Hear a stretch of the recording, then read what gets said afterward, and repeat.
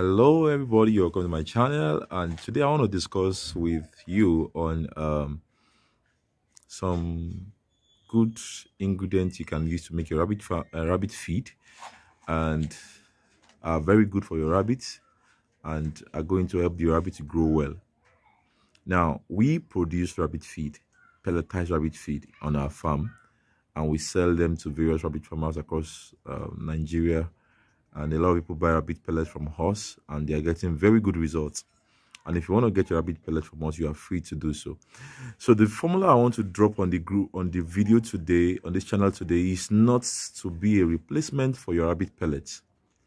It's meant to be a supplement, but a very, very good supplement. A supplement that can give your rabbits a very good growth, development, and can help them to gain very good muscular developments. Are very good for nursing mother, pregnant rabbit, and all of them. They can actually make use of this formula.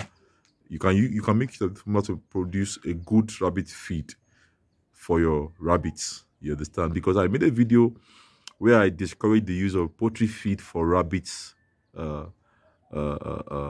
feeding, and I mentioned the reason why you should not use poultry feed.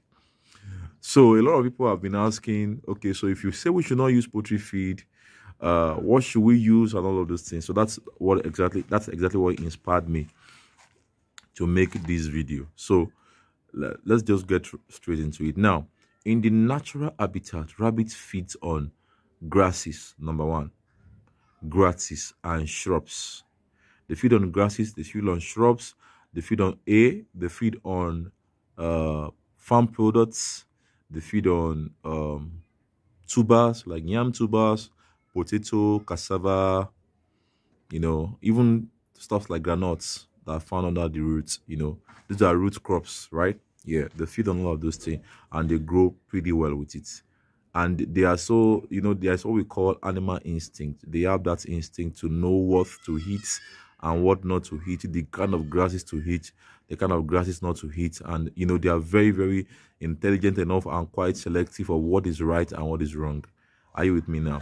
Okay, so that being said, we need to understand that when we are domesticating rabbits in our farm, either in your domestic home or on a standard farm, you have compartmentalized the movement of your rabbit. You have restricted the movement of your rabbit to the confinement of their cage. And now, if you do so for your rabbit as an husbandman, as the animal husbandman, you are supposed to provide for them everything they need to maximize their growth, to do well. You understand? So their growth now is not completely at their own mercy, but it's at the mercy of you, who is the one in charge of their well-being. You understand? I always tell people we should not practice animal cruelty in any way. If for the fact that we have dominion over them and we are the one that own them, does not mean that they should be treated, carelessly. No, they should actually be treated very well, because it is garbage in and garbage out. Whatever it is that you give them is actually what they are going to give you back in return. You understand? So if you want to get the best from them, then you definitely want to take good care of them. So let's go straight into it. I'm just going to give you some few ingredients that you can, grind together and produce very good rabbit feed for your rabbit, and you can feed your rabbit and raise your animals on that particular formulation. Number one is maize. You can get maize. Number one is maize. Number two is cassava peel. Now, some people used to say, well, we thought cassava peel has carbohydrate, so because it has carbohydrate, it can be used to replace maize. That's not completely true. That's not completely true. That's not completely true. Except you don't want to get quality. We should not be quantity cautious. It should be quality conscious. It should be quality over quantity, right? So you want to get maize, cassava peel. The next thing is you want to get PKC. PKC means palm kernel cake. Palm kernel cake. PKC means palm kernel cake. So you want to get PKC. You want to get PKC. The next thing, you want to get wheat bran. Wheat bran. Wheat bran. All these things are available at the feed me. You can just go to the feed me and say, I want to buy wheat bran. Then the next one is beans chaff. Now, I know a lot of people here might not know what beans chaff is, so I've simplified the process for you. This is beans chaff. I'm sure you can see it. This is what we call beans chaff. This is beans chaff. So you can get this beans chaff for your rabbits, right? And add to that which you want to use to make their feed, right? Then you can also add this. I think I mentioned this before in one of my videos This is very good for your rabbit. It has a lot of fiber, it has a lot of carbohydrates, and even some other minerals in it. You understand? Yeah. So the next thing is you want to get bone meal. Bone meal is very important for the strength, for calcium supply, for sodium as well, for your rabbit. And you can actually use in a situation where there's no bone meal, you can actually use limestone. Yes, you can add some limestone. Now, in a little quantity, please, in a little quantity. Yes, not so much, not so much quantity. Then you can you can also gather. Some of you have people that do, egg roll, right? So the people that make use of egg roll, they definitely make use of poultry egg. So the shell from the poultry egg, you can actually make use of it to make your rabbit feed. Okay, so this is the shell from poultry egg. You can actually use this shell and add it to that which you want to use to make your poultry and your rabbit feed, right? Okay, so the next thing is you want to add your soya beans. Soya beans, soya beans. I think that people call it toasted soya. It's the same thing, right?